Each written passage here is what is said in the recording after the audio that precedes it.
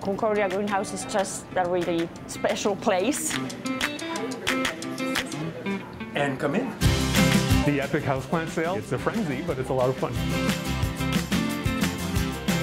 It's low maintenance and cute, so. It's accessible to everybody, so it's the great equalizer of greenhouses. Qulture. Qulture. Culture. So you're going to see a lot of houseplants for sale. Is there a rare plant here that you are going to sell this time around? Yes. So this is the common name Madagascar jewel, or scientific name Euphorbia leucanura. This is a plant that is vulnerable in the wild at the moment. It's not necessarily rare, it's just a little bit hard to find. Probably on a good year I have about 1,000 plants altogether. Here at the Houseplant Project, we do propagate and grow our own houseplants vegetatively through stem cuttings. So I'm selling plants that I've propagated in-house. So how unique is this greenhouse? It's extremely unique for a couple of reasons. It is a publicly accessible greenhouse. The other big thing is that it's a rooftop greenhouse in the city center of Montreal. In a larger greenhouse of this size, the public may not be allowed to come in for various reasons. This is unique in that way. If anyone needs a plant to put in their apartment, students want a plant for their dorm, they can come up here, they can get a good price from us. We're looking at 70, 80, 90% cheaper than what you would get elsewhere. Last year, and I bought plants for really cheap, so I'm very excited to buy more plants and I find that they are very original, the ones that they have here.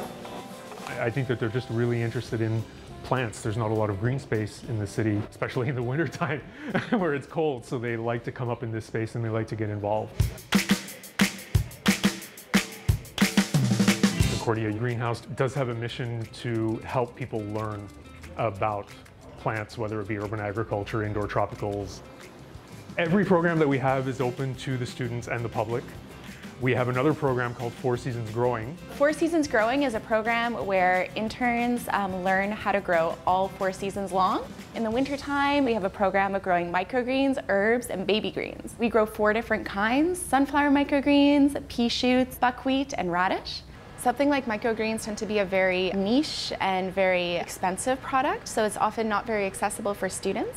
So this is a way for students to be able to have access to very nutrient-rich greens. We harvest approximately 40 trays per week. The varieties we grow are very quick varieties, so it takes approximately 7 to 10 days to grow a tray of microgreens like this. Undergrads are our primary focus. However, we don't just limit to undergrads. We want it to be accessible for all members of the community. So members of the community are more than welcome to come and volunteer, to get some experience. The 4 Seasons program has been pretty amazing for me. Like, I've loved being up here and learning about the production of microgreens. We sell at our farmers markets on Wednesdays, and then we also have a CSA program, meaning people will subscribe to a 14-week program of greens and receive a bag every week. Also, a group called the Concordia Food Coalition came together and wanted to reinvent food distribution on campus. So they came up with the Hive Cafe. So it's a really great student-run cafe that is located just 12 floors downstairs.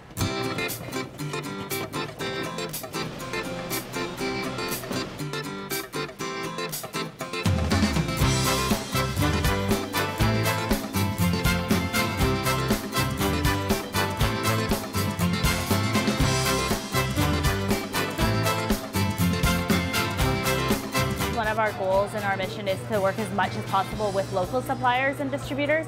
So it doesn't get much more local than having our sprouts for our salad grown 10 floors above us on the top floor of this building. The cost of transportation is completely reduced. They bring the greens just straight down the elevator. And this isn't something that's very possible often in our food systems, where our food is often coming from South America, from New Zealand.